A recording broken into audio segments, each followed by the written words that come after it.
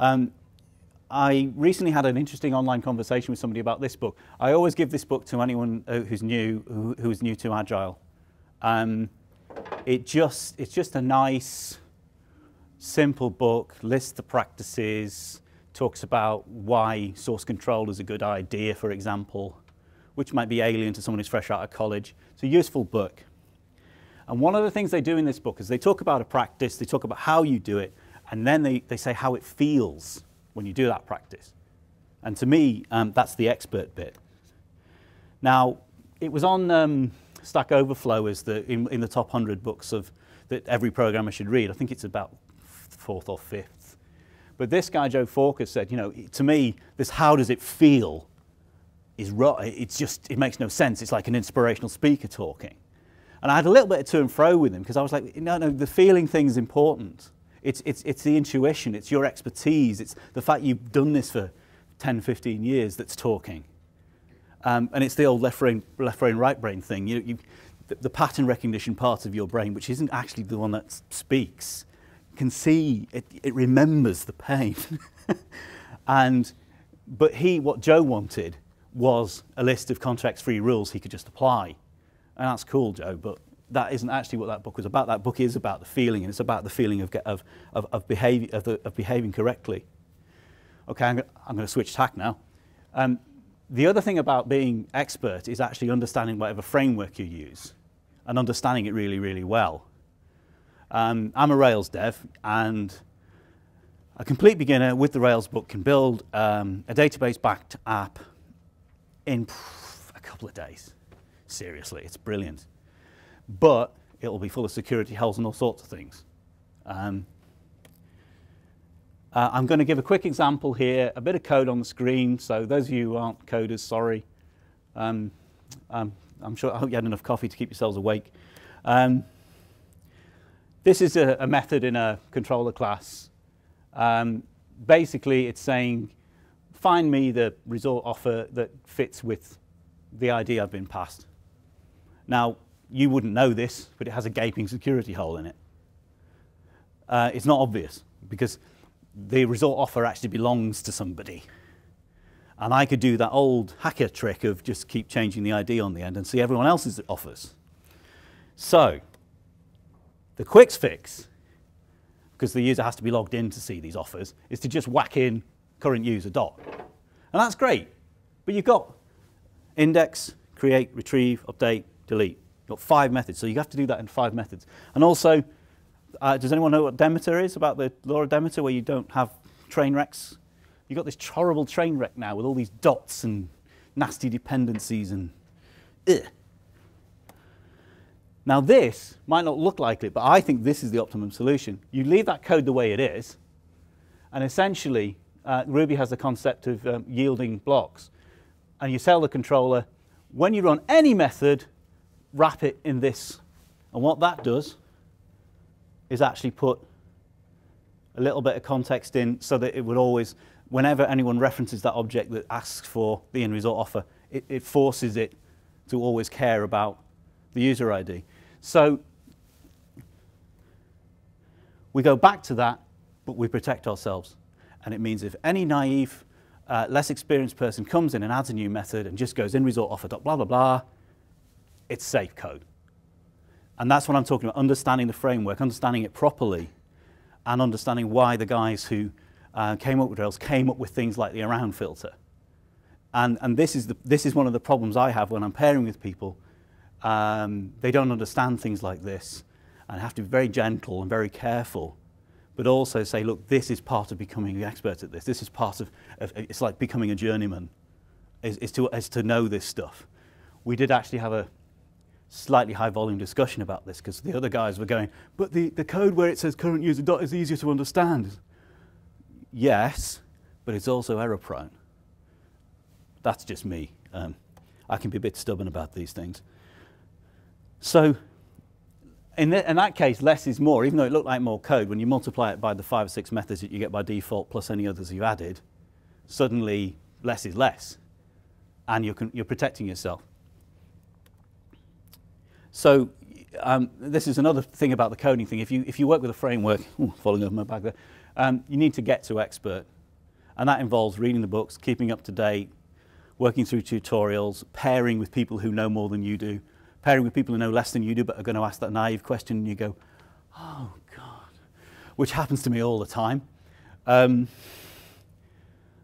Okay, the other thing about Yagni is we love to polish stuff, don't we?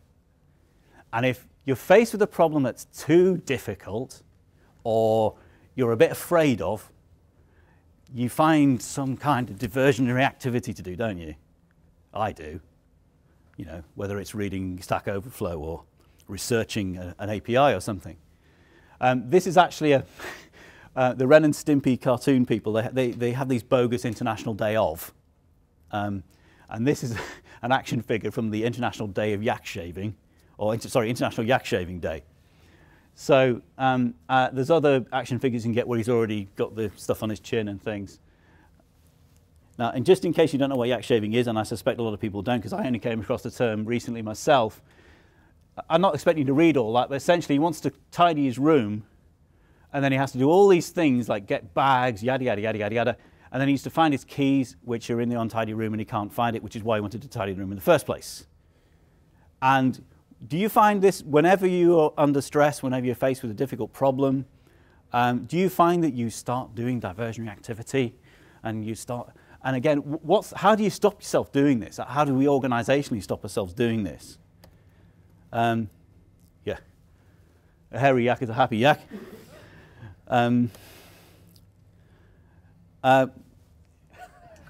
Right, I put pairing into Google Images and it came up with inappropriate pairing, possibly mildly racist pairing as well. But essentially, how do we as developers, as just simple human beings, how do we stop ourselves running off down paths that are foolish after we've realized it? How do we do that? We do it by pairing. We do it by talking to each other, and we do it by being really honest with each other. And it's quite frightening. It's visceral again. It's opening your heart up and being really kind of putting yourself on the line. And for me, a lot of agility is about this business of just being really honest about what you think, what you feel, not in a kind of prima donna way, but definitely being, you know, and also being prepared to take responsibility. So if you see something that's broken, you fix it, for example, which is a row I'm currently having on the beach, but let's not go there. I'm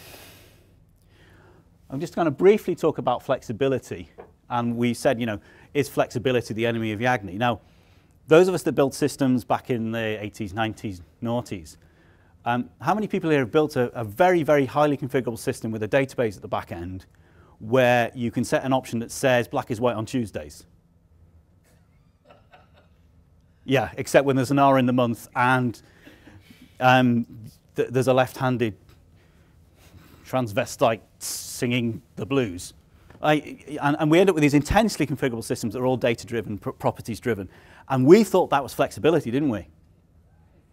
But what we were doing, in fact, was dodging the question about what our software should actually do. And we were trying to accommodate everybody. And anyone who's ever worked on a J2E, in a J2E environment, where you have XML config files coming out your... Well, it's about this flexibility thing. And of course, the providers of these systems, the IBM, Oracle, all the usual suspects, they want everybody to buy their product. So they make it so that anyone who wants to do anything can use their product. But it never quite fits your needs, does it?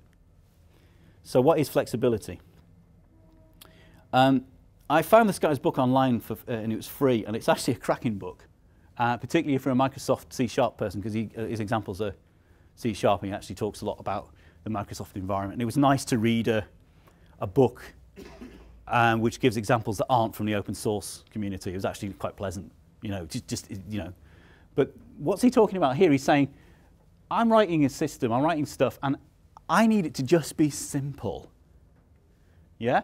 I need it to, so that I can go back to it, or some other poor soul can go back to it, and actually understand what it does. And I can change it. And he doesn't say this, but of course, we're all into test-driven development, aren't we? If you're not, I'll slap you. The other thing as well is with this, it's testable if it's simple. Yeah? And the problem with those old style systems where we had all those huge databases was they were impossible to certify because you had so many, and they were impossible to deliver. I worked for a company in Warrington who do assets, which, you know, like roads and stuff, not tables. And every single customer had a different config. And when we were chasing bugs, they always had to send us a copy of their database because we couldn't. And we had 200 customers. It was bonkers. Whereas if you write the software, if instead you write it, you control the complexity of the software, the difference is flexibility isn't configuration. I'm going to do this hand movement because I was doing it when I was practicing this talk. Flexibility is the ability to flex. It's the ability to change things easily. And that is definitely a you ain't going to need it kind of principle, isn't it? So flexibility isn't the ability to configure things. It's the ability to see a new need, a new problem, and flex. Change the code without it hurting too much, which means you need a full test suite. And it also means you need to be very conscious of what you're doing and why you're doing it. And there's a longer, more interesting conversation I had with a friend the other day about how now we understand how to write software and how to control software repositories. Maybe we should just dispense with this idea of configuring things and just have different forks for different purposes. But that's a completely different conversation. And again, we're back to simplifying things. I think doing the configuration up front is about simplifying. It's about trying to cater for everybody. So you've got the Ninja route through the middle and the not Ninja route around the outside. And you've got the yellow bus going. And again, the way of getting past this is to always keep taking that step back from what you're doing. Talk to the person you're pairing with, talk to the team, demo it to somebody, be really open about what you're doing. Okay, we're getting close to the end now. The best code, what's the best code I ever wrote? I can tell you straight away what the best code I ever wrote is. It's the code I never wrote. I didn't have to test it. I didn't have to justify it to a business owner. I didn't have to do anything with it other than realize I didn't need to write it. It's great. It's perfect. It's bug-free. RM star. The code you've now left with is bug-free. It's great.